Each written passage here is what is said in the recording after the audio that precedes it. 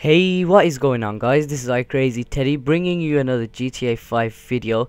Now basically what I've got for you guys today is the new sort of spaceship car thing, the low gravity car, and in my honest opinion this just looks awesome. Now it's got lower gravity than most cars, so it's better for stunts, and the sort of neon lights on it just make it look epic. In terms of handling, is quite good as well, and also its speed is not bad as well. But in terms of looks, it looks epic, and you can kind of get these sort of rods on the front to move and spin around and make noises.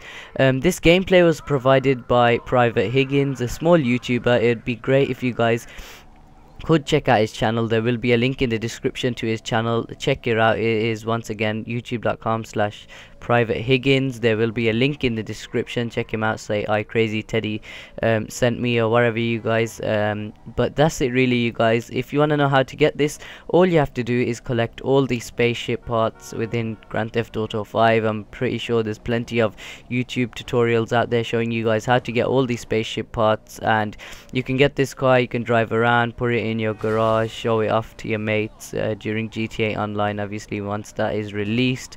So anyway, guys, please don't forget to like, comment and subscribe. I'm gonna be leaving you with this gameplay. Also my GTA 5 walkthrough seems to be going good. If you're not already stuck on any missions, then check out my walkthrough. There will be a link in the description to all the games.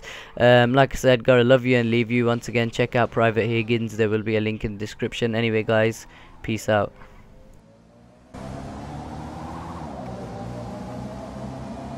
I'm carrying a bunch of sweet